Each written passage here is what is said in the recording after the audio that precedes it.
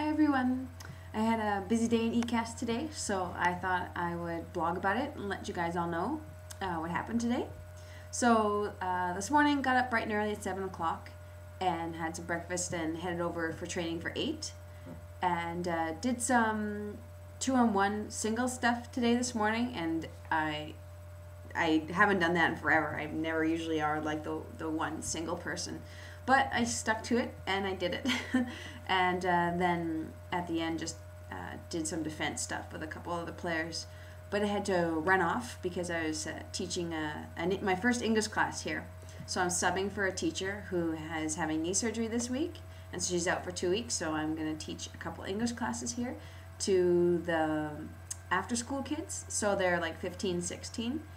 So I had my first lesson with them today. I taught 2 classes today, and I taught them actually about Canada, and I'm going to teach them a bit about Canada and Native Americans, but today I started with the Inuit.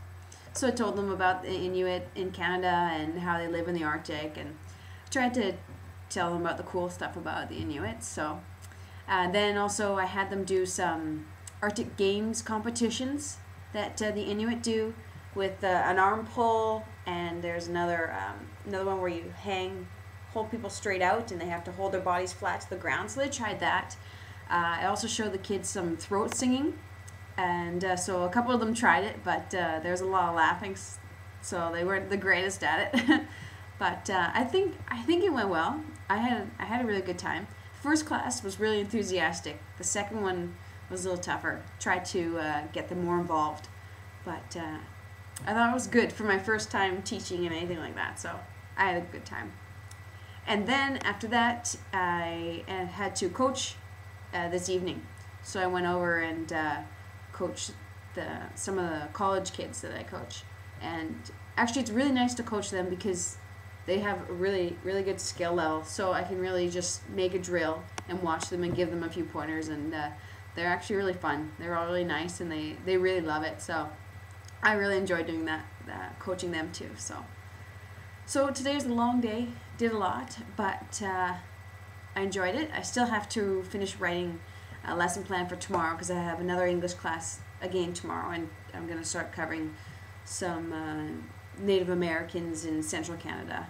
So I think it should be interesting. I'm going to talk to them a bit about the Native American dancing and maple syrup, of course, that the Native Americans used to tap from the trees and everything. So I think it'll be good tomorrow, and we'll see. And maybe they'll participate a little bit more now that they're not so shy and everything.